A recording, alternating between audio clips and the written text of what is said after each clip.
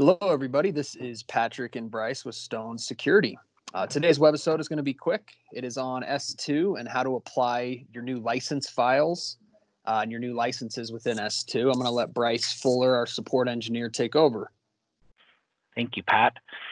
So once you obtain your new license file from our team, once it's been ordered, whether it's a renewal on your support plan with S2 or adding additional portals or additional features, what you'll end up doing is you'll come in here to configuration and you'll come into, I clicked on the wrong one, site settings. So you'll come into configuration, site settings, and click on the software license. What you'll end up doing is you'll take the email that our team here in our ordering department, they'll send you the new activation key and product key, and you'll just copy and paste those into these two boxes, leaving the license identifier the same, because that's what actually attaches to that. That will always stay the same on the controller for you.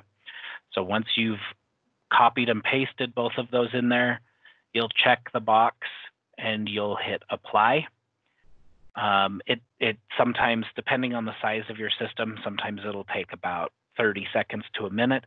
Sometimes it actually takes a few minutes for it to apply the license and refresh everything.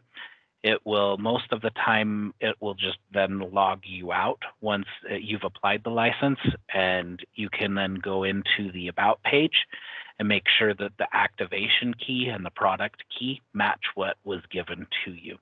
And once that's the case, then it will have applied whatever the new features that you have purchased. It'll show that you've added those into there.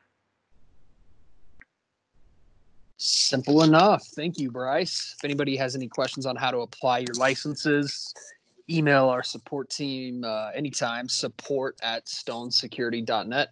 Thank you, everybody.